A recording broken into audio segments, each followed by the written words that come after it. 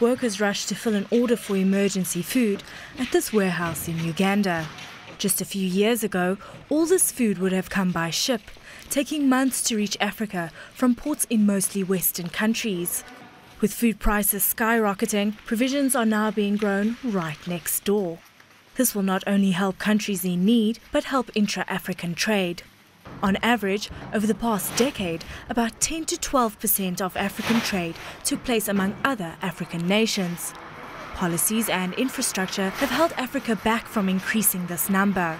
But with countries gaining in political and economic stability, as well as the investment of aid organizations in sourcing local resources, economic growth and trade could be on the uptick.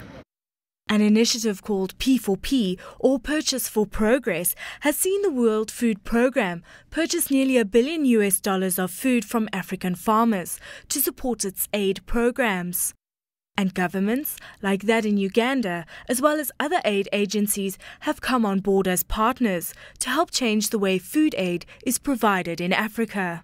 What we're trying to do, particularly with P4P, is take advantage of the fact that we have still significant humanitarian needs in neighboring countries, which provide an opportunity for Ugandan farmers to develop the agriculture sector here, supply those markets.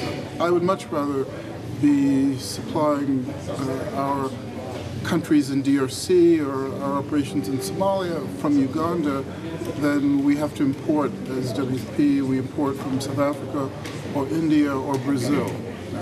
So it's a real opportunity, but in order for Ugandan farmers to seize that opportunity, there needs to be greater investment in the basic agricultural infrastructure here. We need to help link farmers to markets, and that's really what P4P is all about.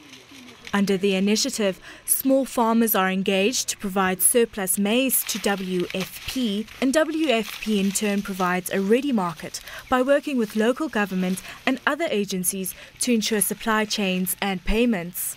Before, we were just cultivating only 1 acre, 2, because we were getting no profits. But now, even if these fertilizers, the seeds are expensive, but we manage because we make some profit. Last month, an index of 55 food commodities tracked by the Food and Agricultural Organization climbed to 214.7 points. That's above the previous all-time high of 213.5 points, hit in June 2008, where food shortages caused riots in countries like Egypt. The cultivation and supply of local produce could help prevent such a situation from recurring, and the WFP could be part of that process. The organization is set to double its purchases from Ugandan farmers to $100 million by the end of this year, and so lessen the need for imported foodstuffs. While the world may be set to face increases in food prices, it looks like with a little bit of help, African countries may be turning to their neighbors for solutions.